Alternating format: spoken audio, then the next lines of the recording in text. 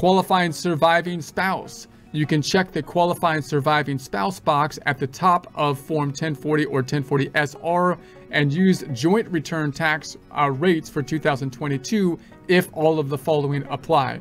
So you got the qualifying surviving spouse, used to be qualifying widow, widower type of situation. So once again, you've got either married or not married. If you're married, then you would be filing married filing joint, married filing separate. If you're not married, head of household or single, single being worse, head of household being better. And then possibly you've got this other one, which would be the qualifying surviving spouse, which would be better still, although a tragic situation, because you'd get a better for taxes. It would be a better situation than even head of household, because you're basically getting the rates kind of like you were still married. Now remember, if a spouse dies, then you would expect the year of death would still be filed married filing joint, because the spouse that died is still going to have income in that year. So you would expect they would still, of course, need to file a tax return, their final tax return in that year, typically married filing joint. So that kind of makes sense. It's the years after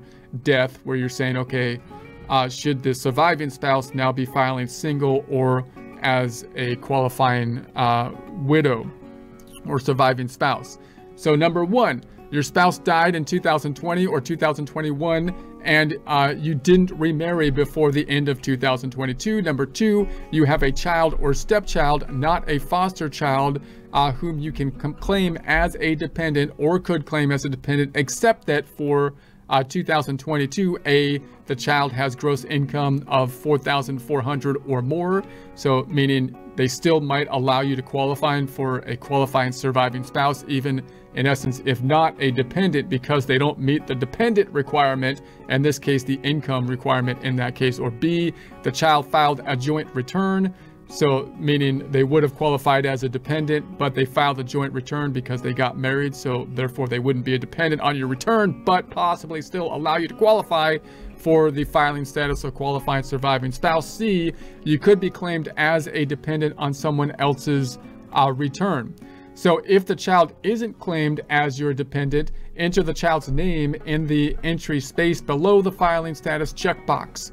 So in other words, if you're filing for a qualifying surviving spouse situation, you would expect normally there would be a dependent that would be the qualifying factor to allow you to check that box and have the benefits related to the qualifying surviving spouse versus single filing. But if you don't have a dependent, because it's one of these weird situations, then you're going to still need to provide the dependent information, even though it's not going to be like as a normal dependent, so that you can tell the IRS that that's the factor, that's the rule allowing you to qualify. So 3, this child lived in your home for all of 2022, So if the child didn't live with you for the required time, you can see the exception to time lived with you later. Number 4, you paid over half the cost of keeping up your home.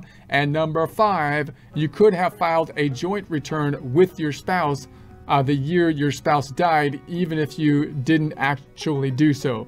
Meaning when they died, you probably filed a married filing joint return at the year of death, or possibly you could have done so, and if you didn't, then you may have filed a married filing separate return. Separate! So if your spouse died in 2022, you can't file as a qualifying surviving spouse. Instead, see instruction for married filing jointly earlier.